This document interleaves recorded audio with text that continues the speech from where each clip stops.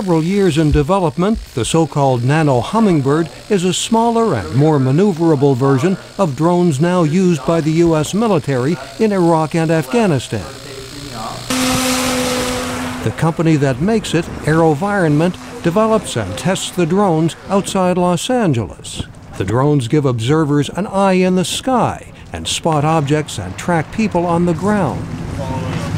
The small bird-like drone has a camera and transmitter. It is operated remotely and flies by moving its wings, says project manager Matthew Keenan. It's being manipulated and controlled to allow the forward and backward flight, the rotation, and also the side-to-side flight. And all that's happening by just changing the curvature and the shape and different aspects of the wing movement at a very high speed.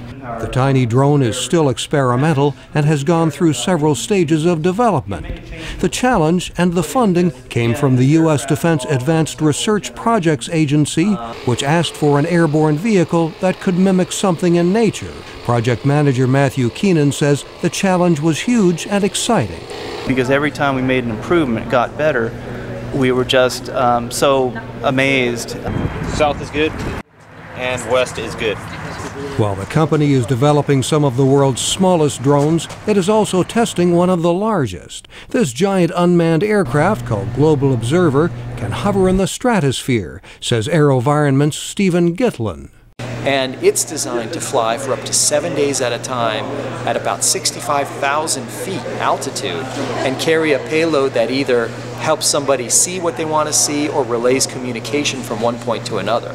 The AeroVironment company spokesman says airborne drones also have civilian uses for public safety, security, and search and rescue.